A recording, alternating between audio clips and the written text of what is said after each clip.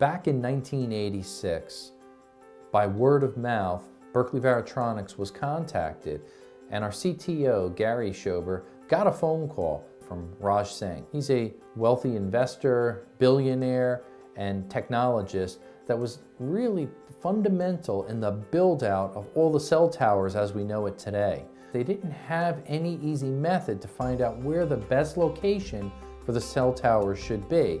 So they needed test equipment to be developed and used for this early stage of build-out. Here's a little piece of history. One of the very first units that we were contracted to develop and produce, called the Cellumate. We were retained by LCC for 10 years as an exclusive equipment provider for them, and were able to prosper as a result. Our modest little company grew, and certainly they did, growing from several dozen employees to the height of their expansion to well over 1,500 employees on a global basis they had, and we were the primary supplier for all of their test equipment as well as all their design needs. It really allowed us to hone in on advanced test equipment and understand the cellular industry in depth.